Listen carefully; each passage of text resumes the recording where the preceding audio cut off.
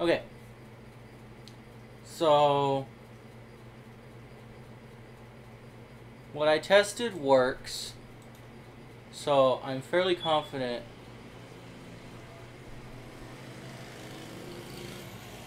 That one wasn't very loud. I'm fairly confident that if I print this out as is, it'll work. But I am going to make a few changes to it, just minor things, just to clean it up a bit. For one, there's a fillet here.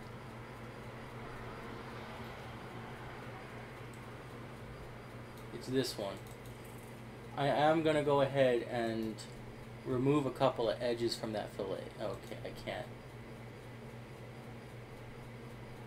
Why can't I remove those edges? Maybe it was over here?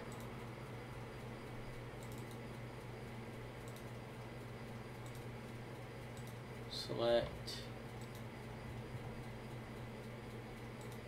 I can't remove those edges. So I'll go ahead and delete the fillet. And the reason I need to delete the fillet is because I need at least one side of this to be completely flat for more contact with the build plate so it doesn't peel off. But I am going to go ahead and go back in and fillet this edge.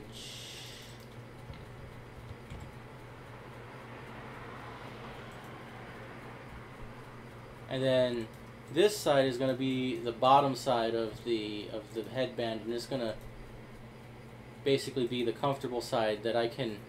It's going to be more comfortable to wear that way. Secondly, this is a little bit longer than it really needs to be. So I'm going to go ahead and... what is this? Hang on.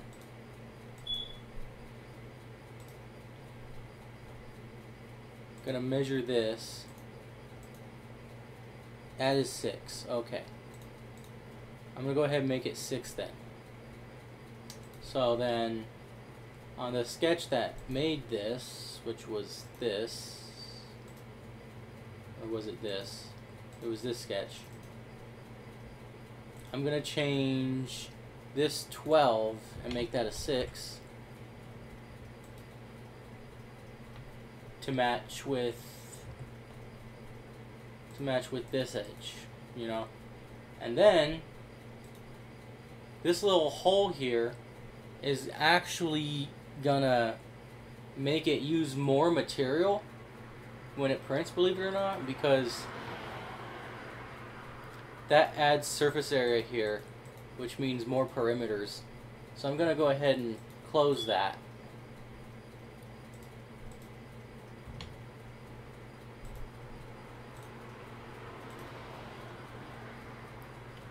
Then align here and here. Then I'm going to go ahead and extrude. I just realized that's gonna not quite go where I need it to go, but I'm gonna fix that too. To the other side. Okay. And then there's these little raised bumps. I don't want that. So then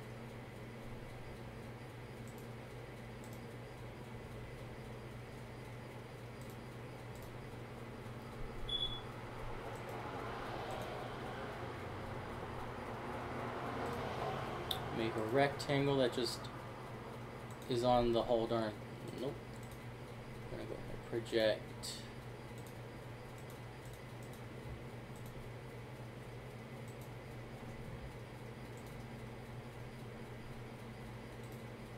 All of that.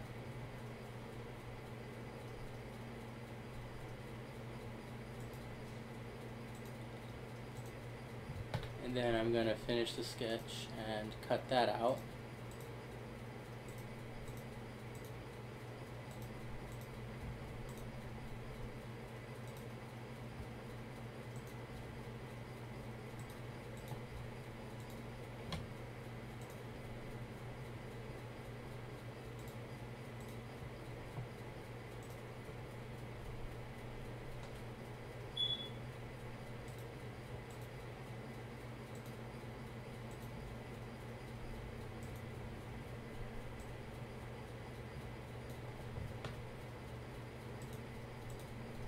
And there's a teeny tiny hole there.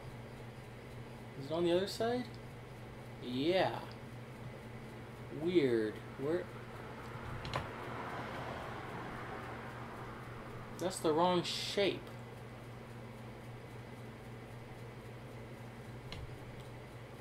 Well, that's fine. Is it on this side?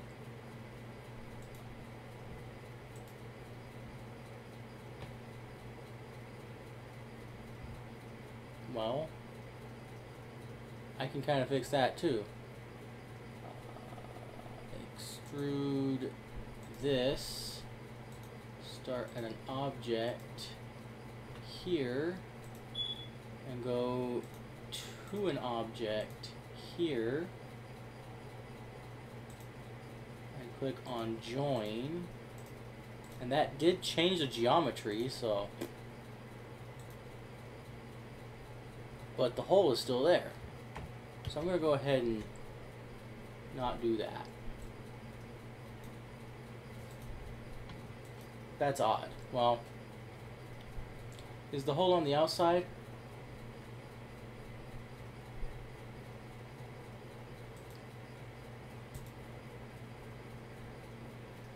Oh, it's not a hole. It's just a weird line. It's just a weird piece of geometry left over from me being sloppy. Oh well. And then I also can close this up.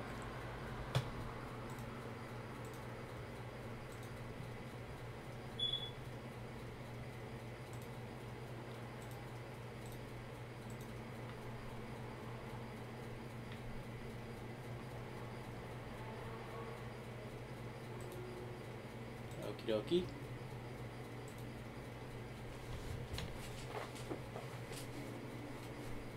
And that should be the everything I need all right there.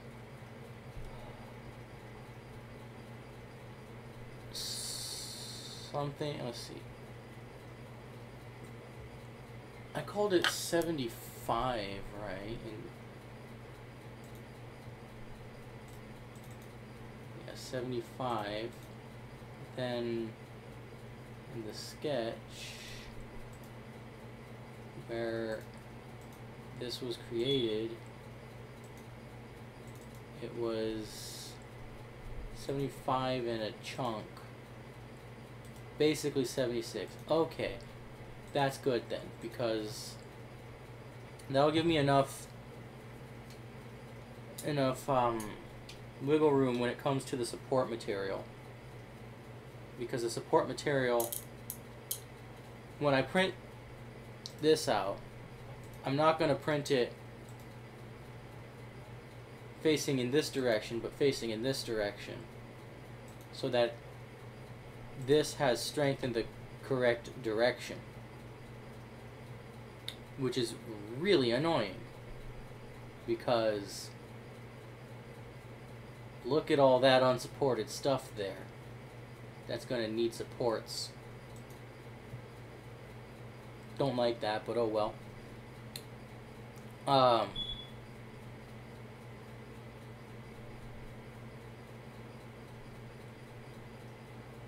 But anyways, that means there's going to be support going from the bottom all the way up to here,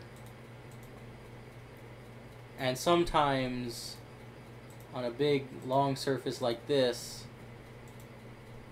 that's being supported like that, it just kind of gets messy, and so that space there, that whole, well, not whole, but almost a millimeter worth of space gives me enough room to work with when it comes to the messiness of the bottom there,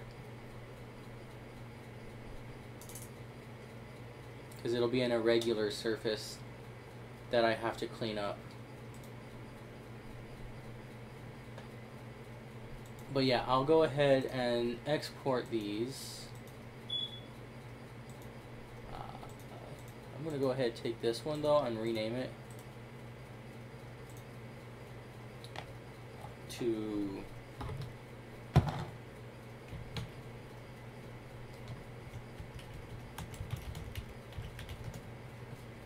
I'm calling it tall headband because the part that... because the vision of the phone on this one will be high up, so it'll look tall, or it'll look like it's being taken from a tall person. This one I'm gonna rename to headband without a number, and then phone holder gets to stay as phone holder. Where is... funny.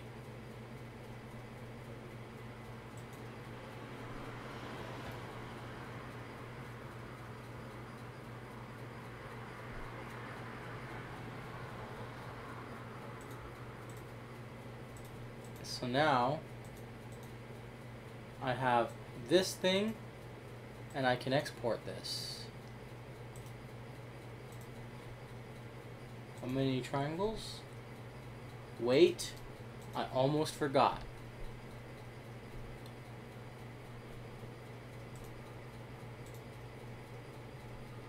I'm gonna put some fillets on some of these edges here.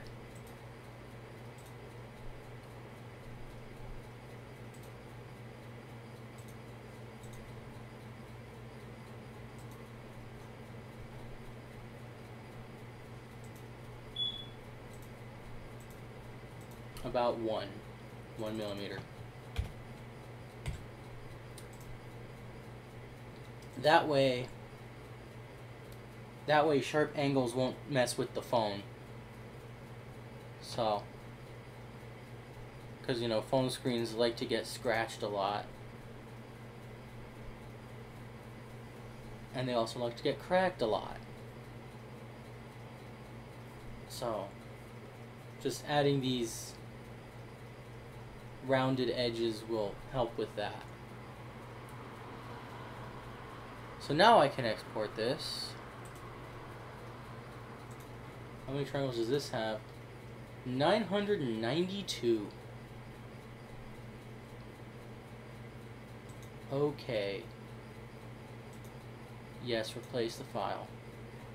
And then this one, how many triangles does it have? 1,840. Most of them are in this area. Yes, replace the file. And now I can print this out, and I should have a way of basically hands-free recording with my phone without dealing with... It'll be hands-free recording with my phone, and I'll be able to see what the camera is seeing in a more natural way than having to like look somewhere else specifically, you know. I can just pretend I'm just not looking through a phone camera or a camera screen. So this is honestly kind of a stupid idea, but whatever. Anyways, I've cleaned it up, I've exported it, and now I will print it, and it should work because everything I've tested works. And what's really stupid is this is an insanely simple idea,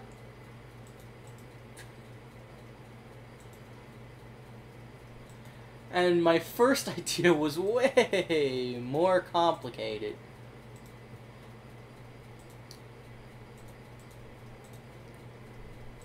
That's why people have the saying KISS. Stands for keep it simple, stupid. Or keep it sweet and simple, or keep it short and simple. But I learned keep it simple, stupid. Because to overcomplicate things is stupid. So you should keep it simple. It's too simple. I don't like how simple it is. My overcomplicated glasses thing, I don't know. I like that better. It just didn't work. So I guess, whatever. This is going to take a lot of plastic, though. Anyways. Gonna go ahead and print this out and have a functional, more or less, device for my purposes. Nice.